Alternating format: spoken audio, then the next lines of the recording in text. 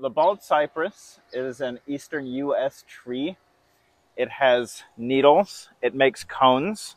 It does pretty much everything that you think of a conifer tree doing, except it loses its leaves in the fall. That's right. It's going to turn a nice rusty orange color and lose all of these leaves and then grow them back in the spring. That's right. This is a water-loving tree, which is why we've planted it here in this stormwater swale along the Spicket River. Well, we planted this lovely baby in 2018, this Dawn Redwood, and you can see it's just doing fantastic here. We planted it in a water retention area so that it would always have a really nice, moist environment, very hydrated soil to grow in.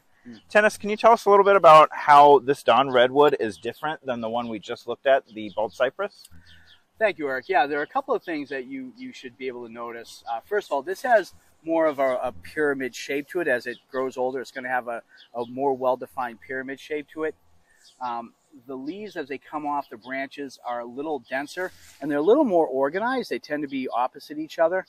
And if you look at these compound needles, they're actually larger, though they're very soft and fan-like, but they're opposite needles. In other words, when the needles come off of the central stem, they're directly opposite each other, not alternating like with the taxodium. So that's the fastest way. In fact, needles are the easiest way to identify most conifers, because every conifer has its own distinct set of needles. And here, if you look at these larger needles, they're a little more rounded and they're opposite, you know that you're looking at a Dawn Redwood. You've got a metasequoia there. And this is also a tree that you can obtain from green streets, the green and gateway cities. And there are several of these. We have a bunch of these planted on the Greenway. We have some taxodium on the South Common too. And you can find these trees everywhere in Lawrence, and they really thrive in this urban environment.